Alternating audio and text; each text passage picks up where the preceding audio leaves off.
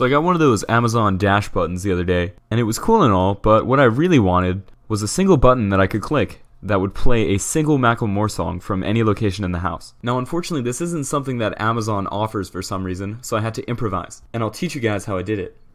First thing you want to do is a sudo pip install Amazon Dash. This is a super cool framework made by Macklemore on GitHub, check him out in the description.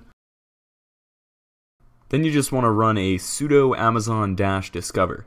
This is going to allow you to find the MAC address of the Dash button that you have in your house.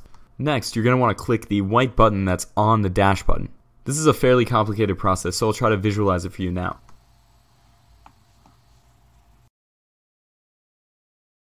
Just like that. Next, you want to grab Macklemore's template on GitHub that shows you the setup for the Amazon Dash.yml file. This is pretty simple stuff. You're just changing the MAC address, the name of your account, and the command that you want to run when you click the button. In my case, all we're going to be doing is running the MP3 file called Otherside. Using Linux's socks application, it's a pretty easy command. You just run play otherside.mp3.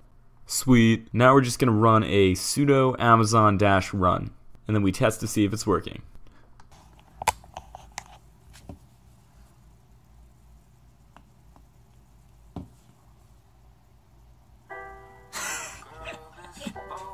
It works. And if you really want, you can just start clicking it a ton of times.